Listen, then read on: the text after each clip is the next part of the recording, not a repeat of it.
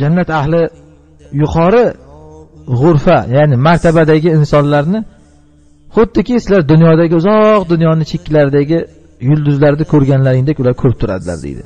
Ya'ni jannatning past tabaqasidagilar yuqori jannatdagilar ana yulduzlarni ko'rib turgandek ko'rib turadi. Shunda sahobalar so'raydi shunda.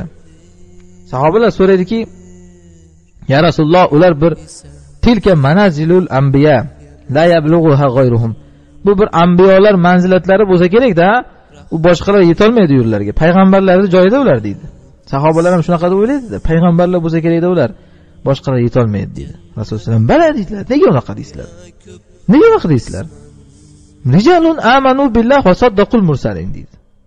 Ular kim? Ana shu osmonda yulduzdek bo'lib turadigan insonlar. Hozir aytadi-yu mana.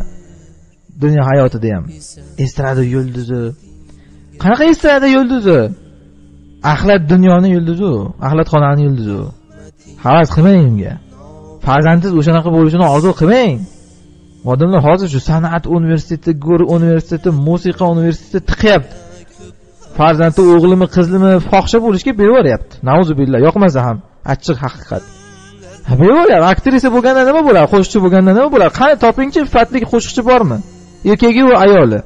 Yoki fatli aktyor bormi? Qani tobiringchi kim bor?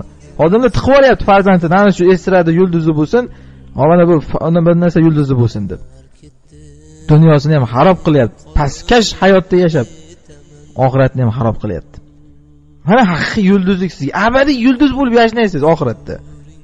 Ana shunaqa jannatda bir yulduz bo'lib ko'rinib turasiz tepadan. Kim o'shalar desa, Rasululloh sollallohu alayhi vasallam aytganlarki, ha, anbiyolar emas faqat. Rijalun, shunday kishilarki, ular amanu billahi va saddaqul mursalin. Allohga iymon keltirib payg'ambarlar tasdiqlagan insonlar. Allohu akbar. Uni qarang, ikkita sifati bor ularning. Rijalun amanu billahi va saddaqul mursalin. Allohga iymon keltirgan, payg'ambarlarni tasdiqlagan.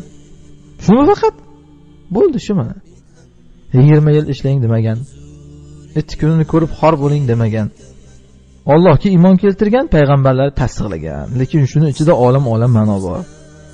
Hamma muammo ana shunda-da, Allohga iymon keltirishni bilmayapti odamlar, haqiqiy iymon keltirishlikda. Allohga iymon keltirganman deydi. Bir zarba kelsa, iymon keltirmagan narsasi qolmaydi. Hamma narsaga iymon keltiraveradi. Hammasiga iymon keltiraveradi. Bo'ldi, hammasi sen aytgandek bo'ladi devoradi. Allohga iymon keltirgan emas bular. Saddaqul mursalin degan payg'ambarlar tasdiqlagan ular. Payg'ambarni tasdiqladik deydi. Lekin qarasangiz sunnatiga amal qilmaydi. Payg'ambarni yaxshi ko'rmaydi. Balki sunnatidan or qiladi. Soqol qo'yishga uyaladi. Ayoli bo'lsa hijob kiyishga uyaladi. Qopga o'xshab yuramanmi deydi. Nauzubillah, bular payg'ambarni tasdiqlaganlar emas bular. Yoki shu ham yetmagandek ba'zida ayblaydi ham sunnat ahlini.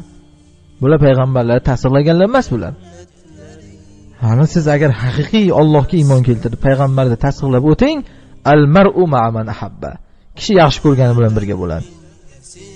Anas radhiyallohu anhu shuni aytganlar. Men Rasulullohni, Abu Bakrni, Umarni yaxshi ko'raman.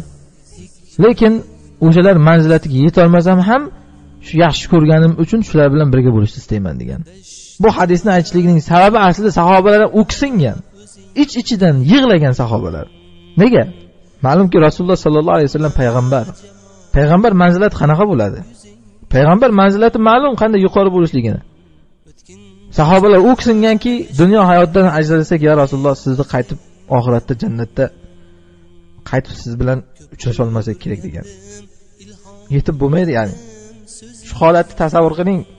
Dunyoda yashab yurgan birga ana shu sahobalar so'rayapti Rasululloh. Ya Rasululloh, siz bilan shu dunyodan ajralsak qaytib yeta olmasak kerak manzilatingizga. Rasululloh sallallohu alayhi vasallam shunda mana shu gapni aytganlar. Innal mar'a ma'a man ahabba. Kishi yaxshi ko'rgan kishisi bilan birga deganlar. Sahobalar aytadiki, shu hadisni eshitganchalik qattiq boshqa narsadan xursand bo'lmagandik deydi. Al mar'u ma'a man ahabba. Kishi yaxshi ko'rgani bilan birga bo'ladi.